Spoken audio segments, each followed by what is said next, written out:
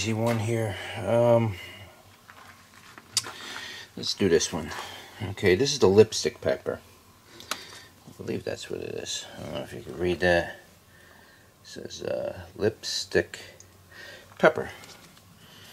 Okay, I got a couple plants growing here. They're all sharing the same pot. I kind of ran out of pots and room and stuff like that, the big pots that I needed, but let's see, what do we got here? It's smooth stem, but it's a little raspy. It's got a little bit of very, very tiny little hair. It's not really a hairy stem. I wouldn't call it a hairy stem, but it's a little raspy, very little. Stem is very pronounced. I don't know the right word for it, but it's definitely got ridges on it. There's a little purpling in the nodes.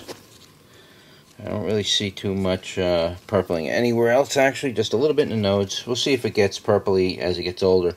I mean, if any of these plants start getting purplish as time goes on and they get really purpley, I'll just update the video and then I'll link it to this video, you know, so you can see the later growth of the plant. I'll do it towards the end of the season. I'll show you how big these plants actually got and everything else.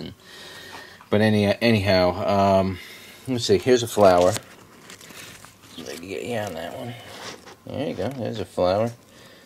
That's what it is. Nice and white. Let you see the innards. Is there any fruit on this thing? Unfortunately, on this particular plant, there's no fruit. The leaves are just like a standard leaf. It's a broadleaf plant, but it's like a standard size leaf. It looks more like a this looks very much like a standard bell pepper. I don't know any other way to describe it, but it's pretty much like a standard leaf. It's not, you're not going to get that puffy, really wide, round habanero type of leaf out of this thing. So that's about it. I'll give you a couple shots of what's going on here. Here you go. All right. Oh, wait a minute. There is a pepper coming out on this one. Here's the one in the back. I can't see what I'm doing here. See? There's a pepper right there. It's a young one. So we gotta wait till it turns nice and ripe, and then we'll show you with the ripe fruit. Hopefully, I'll have a couple dozen on this thing, and I could just make a big pile of it, and show you what at least what a dozen would look like. Random sizes, shapes, anything like that, any variations, what to expect out of it. So, all right, I think that's about it.